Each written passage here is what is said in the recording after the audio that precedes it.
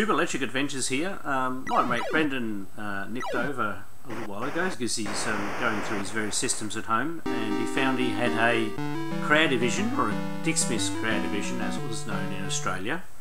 And he had a game that I didn't have, which is the one we're looking at the moment, called Deep Sea Adventure. And he thought, well, to kill two birds with one stone, bring his unit over and test it with my power supply to see if it works. As you can see there, it's working fine. We get a little fuzzy on the TV, but the capture's cleaned up a little bit of that.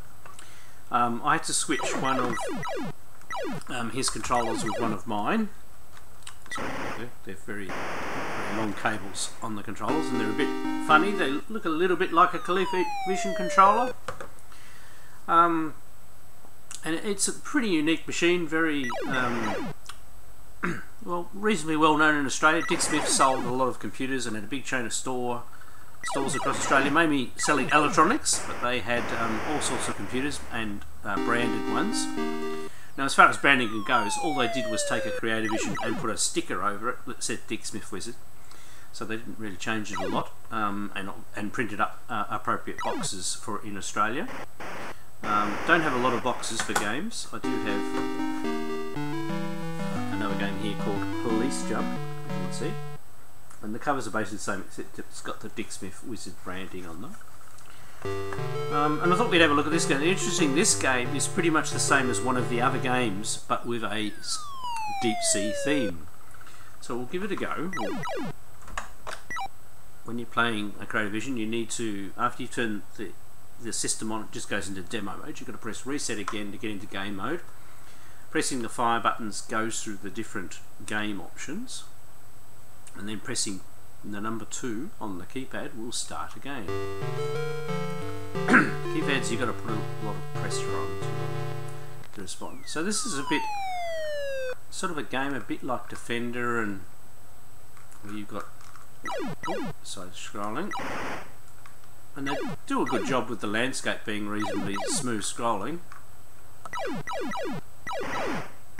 And I think these sounds and even that music that was in the start is pretty identical to the Planet Defender.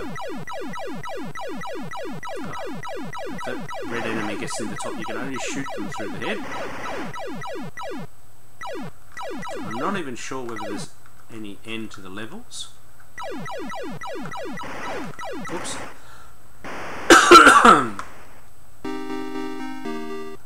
There's no smart bombs or anything. So as I said, they did have some interesting clones of, you know, their own. Oh, the hit points on those red ones are very annoying.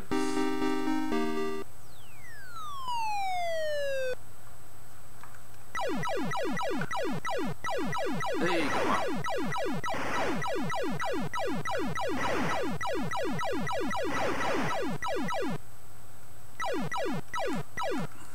I'm not 100% sure whether this actually has a concept of waves or anything.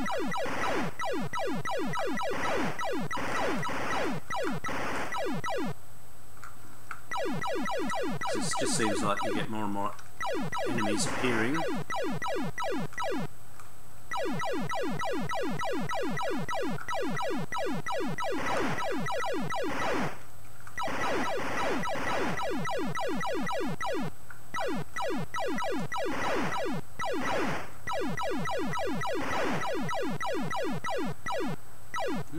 I didn't even see him.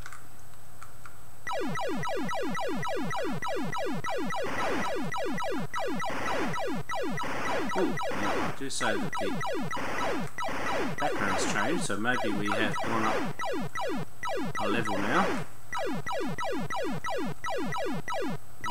Getting overwhelmed there a bit.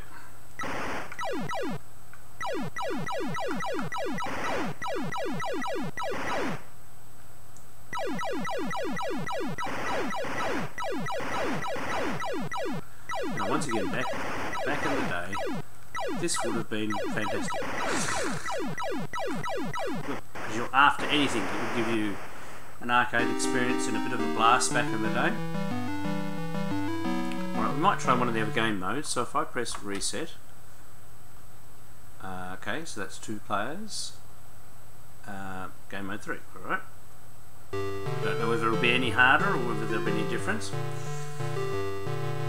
Right, so we don't have the stuff in the background and the bottom, so that probably I did actually make it through to the next level. Okay, then that stuff's come back.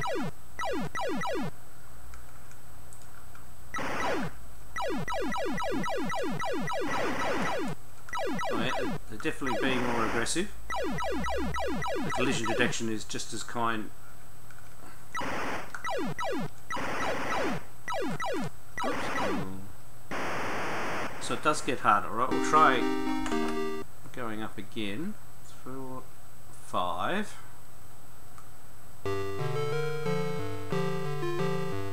Just want to show you a bit of variety, see if the game progresses.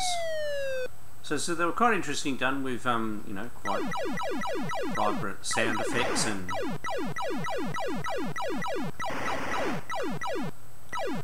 oops, obviously borrowing concepts from other games. But that's what you wanted back in the day. You wanted to play those games that are in the arcade at home. And this would have been a good fun machine at the time. There were lots and lots of machines of varying types, and this one was quite colourful.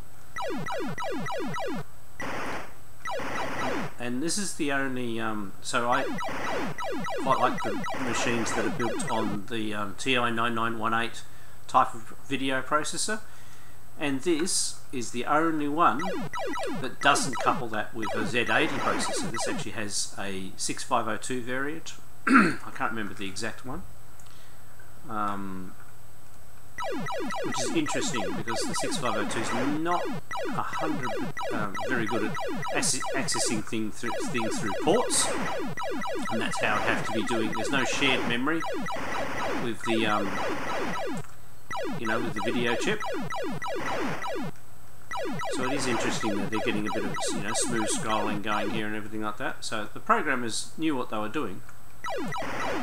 The games just lack a little bit of shall we say that thing. So, you know, the game at the moment, it's not really progressing, it's just doing the one thing.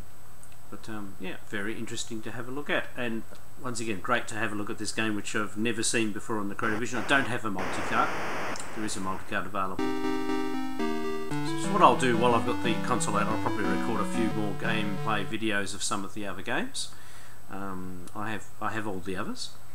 And yeah, so very nice of my friend Brendon to drop that around. I said, obviously I have my own unit, but he wanted to make sure that his unit worked. And it was nice to have a look at this deep sea adventure game, which I've never played before. Alright, I'm Unearthed Adventures. Thanks to all my subscribers. Thanks for watching, and I'll catch you next time.